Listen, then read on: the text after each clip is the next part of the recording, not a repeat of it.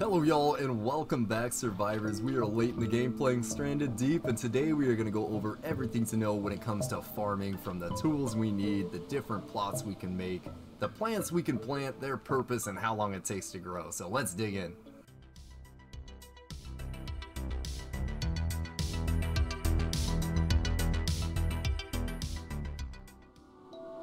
Alright survivors, the first thing we are going to need here is a crude hoe. And that is a level 2 crafting requirement. We are going to need a rope, or a lashing, a stone tool, and a wood stick to create. We can go ahead and hold down C to quick craft, or of course go right into the menu and click on that. Bam! So now we have our crude hoe.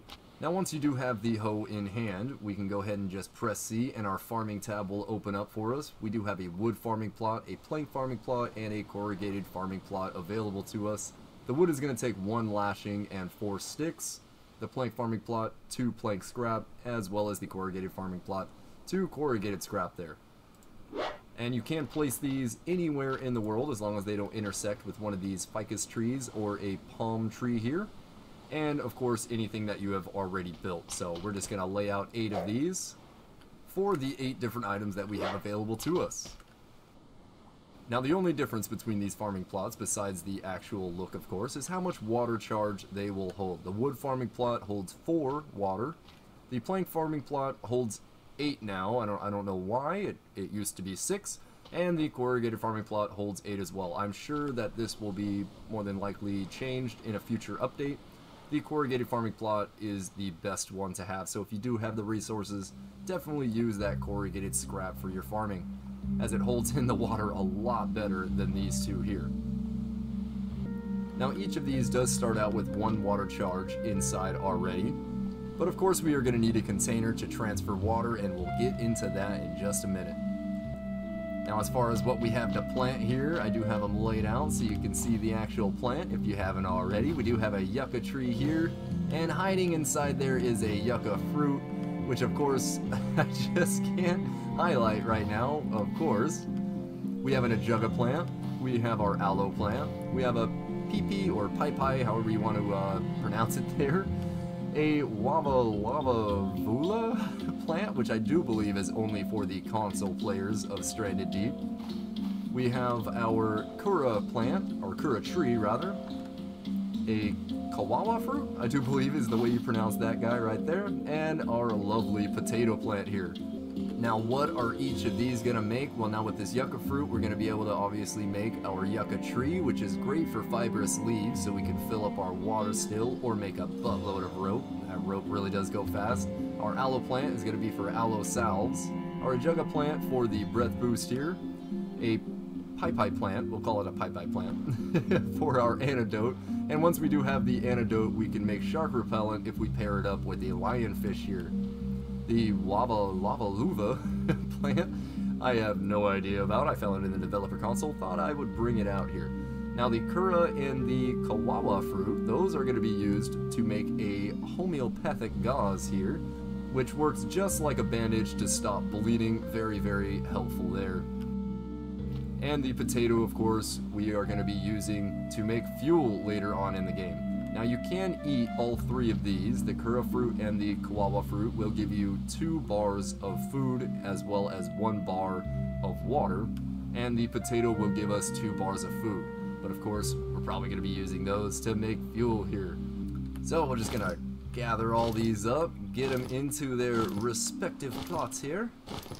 And as you did see, those 3 those 3 fruit items as well as the potato are all spoiled, but that does not really matter when you're planting, as they will go ahead and still bear fruit. Their seeds are good, we just don't want to eat those, otherwise you're gonna get mighty sick. There we go. Spoiled, spoiled, still plantable, and spoiled, still plantable. So if you don't believe me, there's your proof right there. Alright, next what we need to do is get some water into these bad boys. And how are we going to do that? Well, we got 3 different containers for us. If we go into the consumables tab, we will see we have a coconut flask, a water skin, and then the water bottle here. Now to make a coconut flask, all we do need is a raw coconut and 1 lashing here. And this is going to give us 1 serving of water. It does take a bit of time to go back and forth. So really, this one, just not that viable. Let's get that out of here. The next best thing is to go ahead, and if you don't already have a tanning rack in place, you're going to want to put this tanning rack up. That takes 4 lashing and 4 sticks here. We can go ahead and place that, and now all we need is 2 leather and 1 stick. I don't know why that one's there. So now we can craft our water skin as long as we're next to our tanning rack there. And this awesome container is going to give us 3 servings of water. Does make it a little bit quicker there, but still that's not good enough. We are all about time saving here. So what we're going to want to make is this bad boy, the furnace. And this takes 2 lashing, 3 sticks, and 6 clay here. Which is also just a great fire source, a great light source. Because you don't need to start it up, it is always burning. And it really does give you a great amount of light, and you can pretty much see it from all the way over on another island. So really cool, that little furnace there. Now all we're going to need is 2 clay and 1 lashing here, and we can go ahead and make our water bottle, which this gives us 5 servings of water. Quite a bit, and this is really going to help when you just don't want to spend all that time going back and forth here. So let's go ahead and get all of these watered up here. And of course I have all these water bottles waiting for me that I'm just not using. Yeah, so since the update, these two did go to 8 each, but this used to be 6. There's 4 in that one, and there is, come on, 4 in that one. So double that, there'd be 8 in each, and just 4 for the wood farming plot. But I'm sure that'll change in a future update. Definitely, if you have it, put up that corrugated farming plot so you just don't have to worry about watering your plants as much when you're out spelunking, or if you just forget like I always do.